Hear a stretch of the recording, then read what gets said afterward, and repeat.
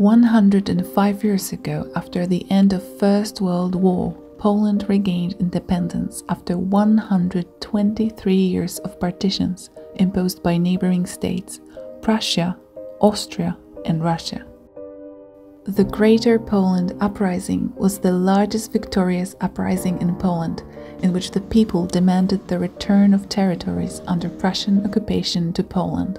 The Greater Poland Uprising broke out on December 27, 1918, in Poznań during the visit of the musician and great patriot Ignacy Paderewski.